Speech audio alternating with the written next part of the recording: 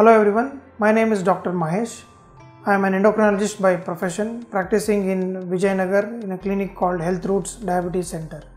I also work in Columbia Asia Hospital and People Tree Hospital. See, nutritional supplements which are vitamins and minerals are usually safe in an appropriate dose. So most of the products that are available in the market as combination drugs, which include zinc, magnesium, vitamin C, vitamin E, all those do not cross the appropriate level if taken at 1 or maximum 2 tablets in a day. So it is absolutely safe to use these supplements in a dose that is prescribed by your doctor. Please consult your doctor or your physician before you decide to take these supplements for a longer period of time.